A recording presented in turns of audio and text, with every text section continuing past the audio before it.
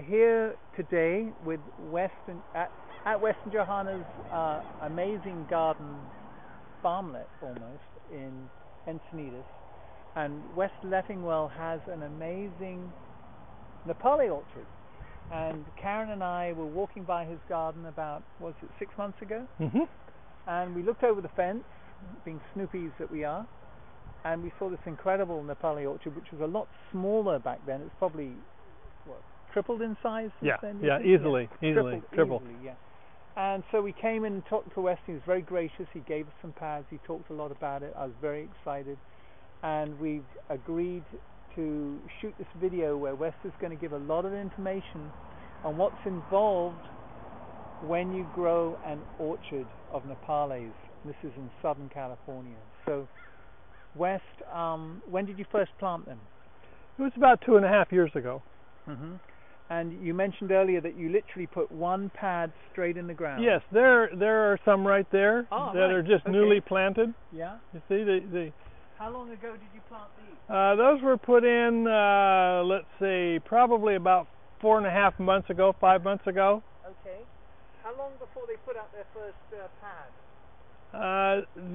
This lone one there, as an example, it probably won't put out a pad until, let's say, June of 17. Really?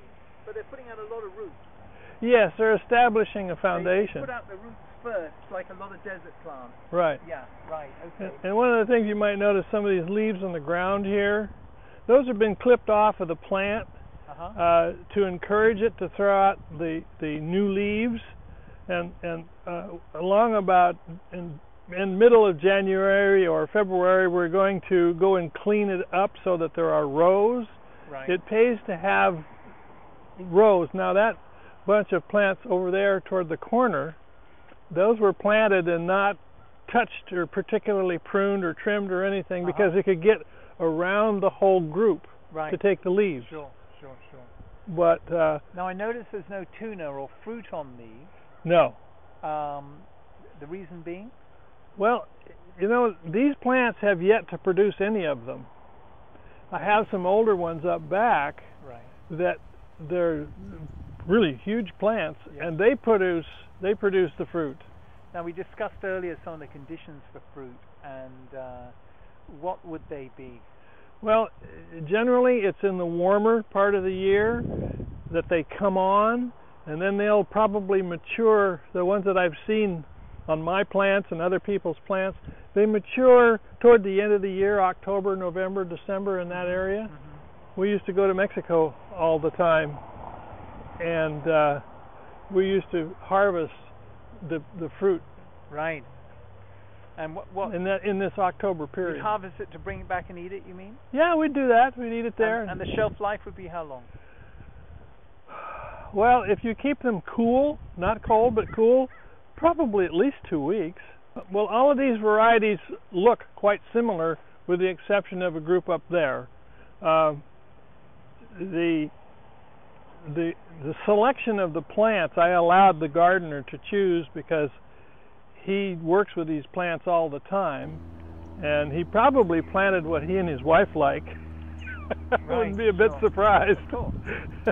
But I can't really tell the difference between these leaf shapes and so on because they're all quite similar. Some of the leaves are a little thinner, but there was one difference that the little worms love the certain plants, and I know that those are different. Now, I noticed one interesting thing, and this is a particular concern for planting more inland California. When the Aponte puts out its first growth pad, it has these little prickles on it. And by the third tier or third generation, there's still a few, but you know, I can carefully rub my finger on it. But by the fourth generation, they all would have fallen off. Would that be correct?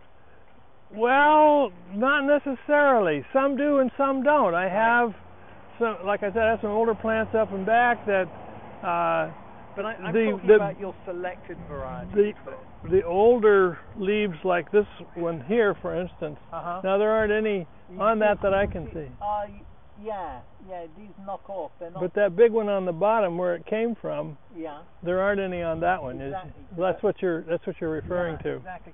But the interesting thing here is you've got the spikes on the outside of the pad, Right. which is good if you want to keep deer away from eating them, because an animal can't get its mouth into the flat part. But I've seen varieties where the spikes are on the outside, so the raccoons and the deer can't chew away on them.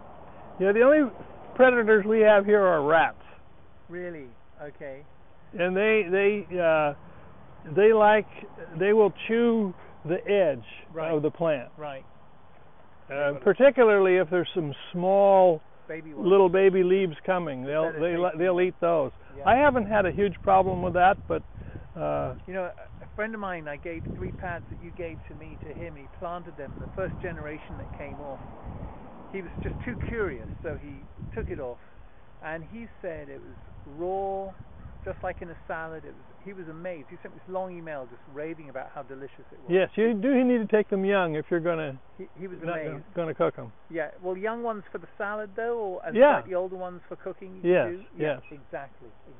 Yeah, you'd want to have them probably for the salad. These, when they first come out, have flexible little spines on them. Right. Yeah. And they cut off nicely and very easily. But so in other words, one like this would be for cooking, and a salad would be a bit smaller than that. Do you think? Yes, but not a lot. This one isn't even actually big enough for cooking. Really? Wait till it gets to about that size? Yeah. Right. Okay. 6-8 inches. So we won't talk about cooking at this stage because you've got such a wealth of information about how to grow a successful Apuntia orchard. Well, the orchard got started on one of your favorite subjects, lack of water. Yeah, right. So the city of Encinitas, we should talk about regulations and whatnot because it's not real complicated. Absolutely. But when I started growing these plants, the avocado trees, this was an avocado grove at one time, but diseases have taken all of the avocados out of the area. And so I wanted to plant something that would be productive. And cactus are minimum maintenance. The one problem with them, of course, is to have a market for the product once you've obtained it. But this got started because they threatened to take away my agricultural meter. Right. And I have about an acre and 3/4 here. And the difference between the regular water meter and the irrigation water meter is a half-speed gear in the box, so that you get a better rate. Flow rate. And the city of Encinitas had no regulations for minor use land like this. Right. Well, I went through trying to register, and I had to go through the Coastal Commission. It was very complicated, so I just kind of gave up and said, well, and I'm very fortunate. I have a city council member living across the street, so I can keep and he was on the water board, so I can keep my hand on the pulse of what's going on, and he was advising me of what to do. And lo and behold, this year they came up with regulations for minor land use. And so now they have an application. You get a permit for minor land use. It's a one-time fee. It's not complicated. The paperwork is ridiculous, but other than that, it's not. And then that's the end of the harassment. Perfect. And so you're paying less per gallon, as it were. For the water, yeah, with an agricultural meter, but you have to qualify. Perfect. Now, how often do you water? It depends upon what I get from the sky. Yeah. If it's in the summertime, you got to water every 2 weeks if you're going to harvest. Right. And it takes. I water. I have little sprinklers that spew out. I water an hour to an hour and a half.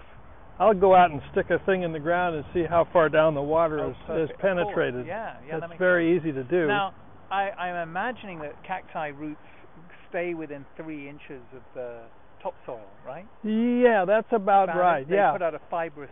Right, tentacle. It's a network. Right, exactly. So that water meter is a really good way of monitoring them. And now, if you didn't water them at all, now they're established, you just wouldn't get nearly as much harvest. Right, and the leaves would be thin and corrugated like that. They wouldn't be plump. Right, exactly. They would be like a new leaf coming on. Exactly. Now, with thicker pads, you sometimes get an excess of product in the inside that you don't want to eat. Can you tell us a little bit about that? Well, that mostly, well, of course, the amount of water and how much, even in the new leaves, if the new leaves are starving for water, they kind of, the leaves don't stand up, they kind of tilt over, and they're very corrugated. Right. And not at all tasty. They're bitter if they don't have enough water. Interesting. So, in other words, this is a very important point, because one of the ways that I differentiate the edible from the non-edible, and we'll do it shortly, is I literally take a new pad, break it in half, and bite into it. Right. And if it tastes bitter or soapy, I go, nah, it's not good. But you're saying if it's dehydrated, it's going to taste pretty bad. It won't be pleasant, and it'll be fibrous too, because obviously there isn't water between the tissues. Very interesting, very important to know, because I've told people, hey, just bite it off and bite it, but you're saying it's got to be well hydrated. Right. To taste good. Not overdone, but at least adequate so that the leaves look as those would there, that they're not big plump leaves, but they're filled, you can tell. Your harvest period during the year for commercially viable pads is for how long and which months of the year? I would say for sure between April and October. Okay, that's like a 5-month window? 5 or 6 months, 5 or 6 months. And that's because you've got 5 varieties in Nopal? Right.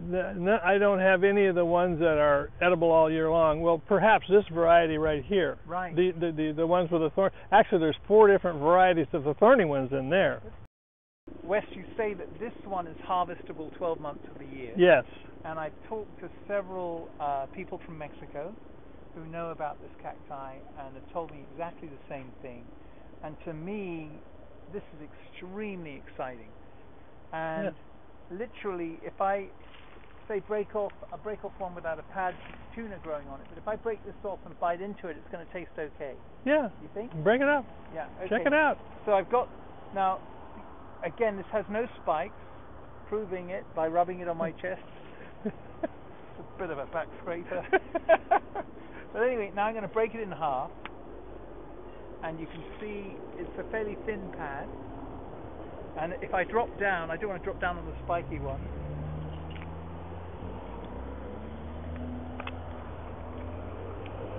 See, that's great in salad. It really does. Great in salad. I was thinking about I might have to ask and go, yeah, it's all right, it's all right. It's just, but yeah, that tastes okay. I know. That really is okay. And it's mind-boggling to think that this is a food source 12 months of the year. You know, give me a crop that does that. Name a vegetable or fruit tree that... And the maintenance is very low. Well, probably the highest maintenance is when you get it in the varieties with the stickers on them, is pulling the stickers out. That'd be the highest. Right. Well, and you only really need the stickers if you're in an area that's not fenced that has deer, or has, say, a huge number of rats or possums or raccoons that discover it. Yeah, 2-legged rats don't bother. 4-legged rats do. Okay, got to watch out for those 2-legged rats. And I'm sure kangaroos would like this too. Oh, we don't have that problem. Yummy.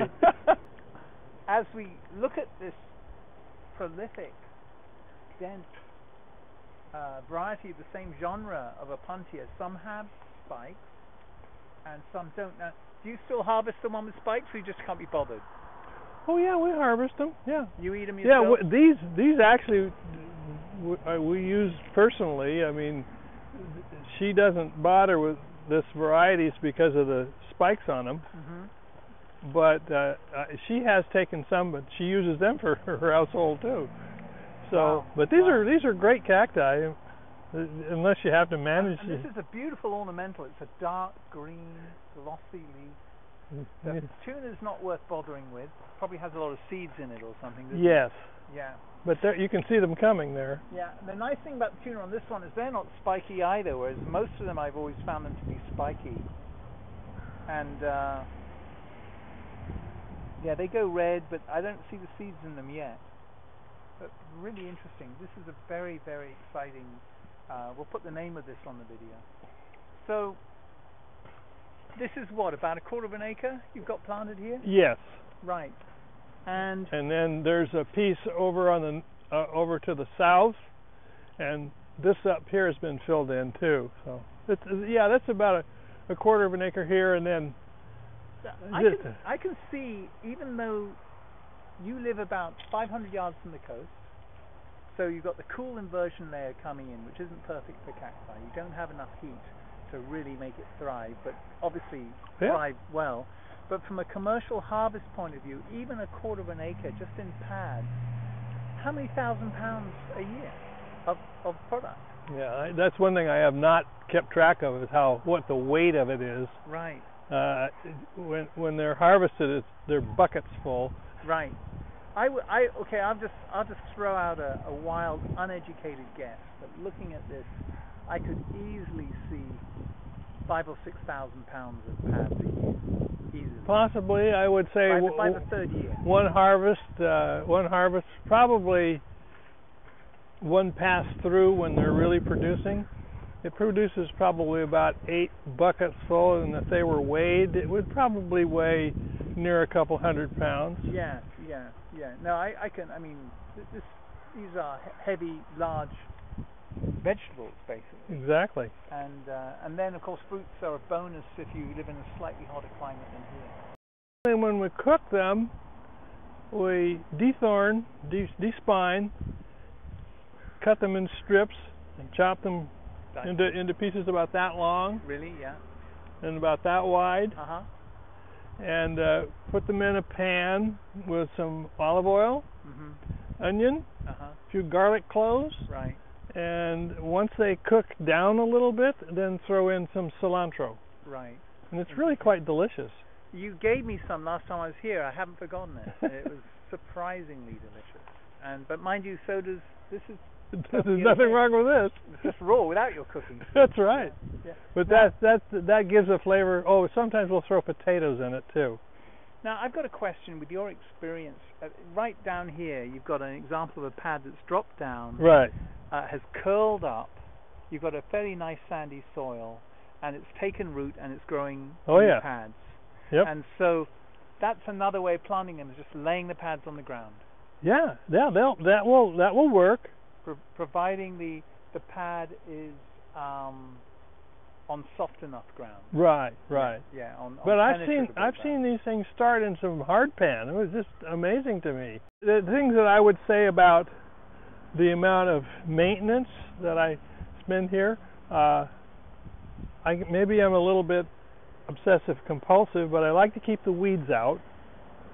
And I go through this plot here probably every 2 weeks. Yeah, every 2 weeks I'll go make 2 passes. I'll do a day and then wait a day and you'll go back because you always miss some. Just hit them with the hoe. Right. Yeah. I use a hula hoe and or hand. And I go through to control the worms probably let's talk about that. A couple times a month. You've got the Mexican name for the cochineal insect. What's that one called? The plaga. Called la plaga. I think that's a misnomer, but that'll work. Well, it is. And you spray it with. Right. I make the Mexican guy that works here. He uses a mixture of isopropyl alcohol and dish soap. I don't know what proportions, but it's probably a half and half, or maybe a little more alcohol than soap. Yeah. I make up one with neem oil, which is a water-soluble vegetable oil, and I put a little spearmint oil in it because that tends to repel. It gets into the pores of the plant, and it repels these worms from starting.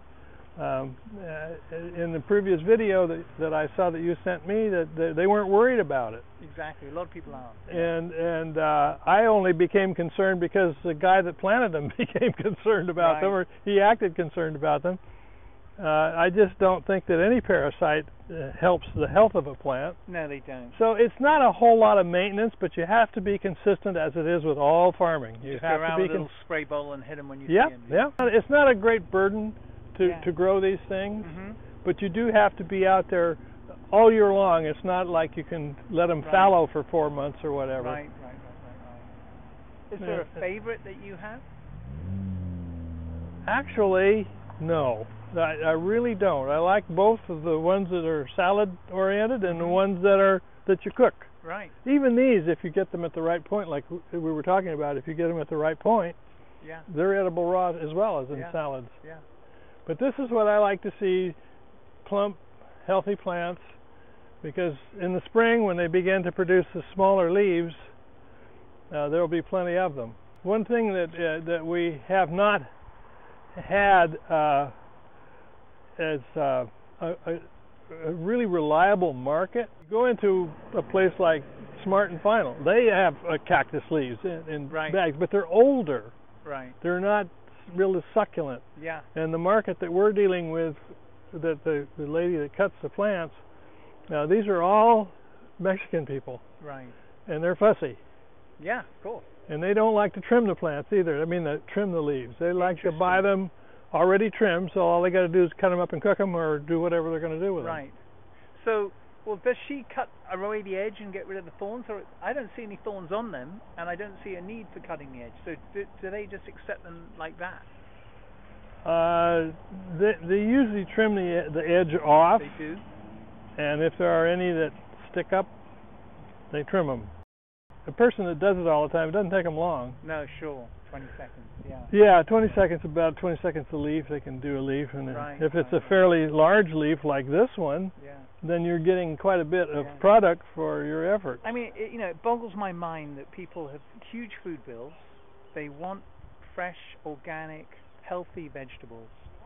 And there's this sort of language barrier between America and Mexico that Americans haven't tuned into the enormous benefits of having a few of these in their backyard, and just without having to do special potting mix or anything else like that. I mean, I know it's so idiot friendly.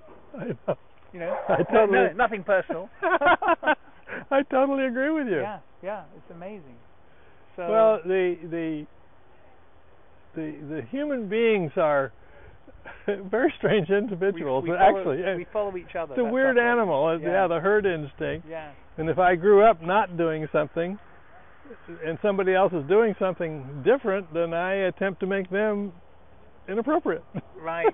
Yeah, that's true. Or weird. What are you doing? Yeah. That's but I think that there's a phenomenon called group consciousness, and I think that the more work like this that you do, and the more of the videos that can be shown to pique curiosity. Well, there's another side to it. Growing vegetables is a specialized art, and you've got to have all the right ingredients. And so large corporations, food corporations, might not consider this as a viable crop because anyone can do it. Good.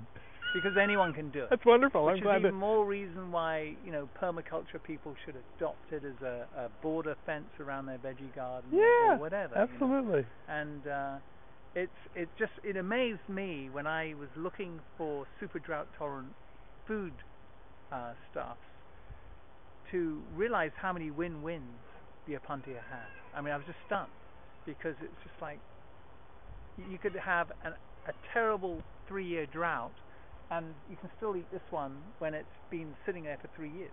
Exactly. And it might not taste fantastic, but it's a whole lot better than starvation. And it also has a lot of the minerals and other elements in it, plus the carbohydrate that you need for sustenance. And I've said it in another video on Nepalese, but if there's some, say there's a Third World War, and a foreign power sets off a nuclear device 20 miles above the American continent, immediately we have no electric grid. Immediately we have no food delivery trucks. Immediately we've still got 4 million people living in the greater San Diego area. What the heck are they going to eat? Are they all going to go fishing? It's not that easy. And so this... No kidding. This is, San Diego City, Tucson, Phoenix, all need to have several hundred acres minimum of fantastic orchards like this as a backup plan, as a contingency plan. And, the so-called wonderful homeland defense haven't even woken up to its miraculous abilities. Well, none of them are farmers. Maybe that's it. They don't have a relationship with the soil. Maybe, yeah. That's a very good point. If this continues to move forward, I have this whole north side here it's going to go into Nopales. Oh, really? Oh, yeah. Oh, fantastic. I own clear over to the driveway. Yeah, so I know. There's 3/4 of an acre there. So, well, it looks like that's a definite probability. Yeah. What? So that'll bring you up to over an acre. Oh, yeah. And there's this banana group has not been real productive. I'm going to put nopales up there. Right. Because what I'm doing is not productive. You need to be another few hundred yards for bananas, I think, away from the coast. Oh, the soil is not good. I mean, it's sandy soil. These guys love it. The bananas do not. Right, exactly. Wonderful. Right, well, you can walk up here. Yeah, that's good. As I discussed, we put these in probably 5 months ago, and just dug a hole and stuck the leaf in. This one has sprouted at least one new leaf. These are thinking about it. But this is what it looks like to start, and then 3 years later. Right, exactly. Well, I put them in pots, and what I've noticed is they look just like this when they're doing nothing, and then when I go to move the pot, the roots have gone down through the pot, out into the ground, and they've got a huge root system. Yep. And I realized, oh, I better move them more quickly. Well, that's what would keep something like that from toppling over, because it is in the ground. I mean, it's not going anywhere. You can trip on it or whatever. Yeah. It's stuck in the ground because it puts roots out like. So what our viewers need to know is when you plant these, don't give up. They're putting out roots even if they're not putting out pads. And not much might happen for 8 months. Right. Exactly. But once now, what about overwatering them? You know, I've never had that problem, so I really can't answer that question. I don't water any more than I have to. I think that problem only occurs when you haven't created a scab on the cacti when you planted it, and then the bacteria will get in and rot it away. You know, but in your case, they've left them in the hot California weather for probably 3-4 weeks before they planted them. Generally, a week's okay. You know, some of these he may have just whacked them and put them in. Really? Yeah, I saw him. I saw him do that. Okay. And well, I've been told that's the wrong thing to do. Well, it's possibly it is. I don't know. Yeah. Great. Not every one of them survives, and that might be why. Right. But you get the majority. You get the majority of what you put in. Excellent. Yeah. And I believe, as you just said, that when you're going to work with these cacti, you cut them, let them dry a bit, 3 weeks or something of that nature. Yeah. You don't want them to be all shriveled up. Exactly. But you want to have that urge to grow. Yeah. And I think the threat of cutting it does that. Right. Yeah. I just I'm happy that they're here. It feels good. I definitely am happy. It tastes good. Yeah. And it doesn't cost an arm and a leg to maintain them. I have never fertilized. Right. Okay. We do composting, and we do spread the compost out on the ground. Right, to break down. Yeah. So I don't throw too much away in the green waste. Well, I'm sure with Karen's magic and your knowledge, this video will inspire many people to, if not plant Nopal orchards, at least get a few Nopales growing in there. Yeah, and learn how to use them, learn how to cook with them, use them in salads and so forth, because it's an extremely healthy food. Exactly. Really healthy. Yeah. Thanks so much. You're more than welcome. Thank you. My pleasure.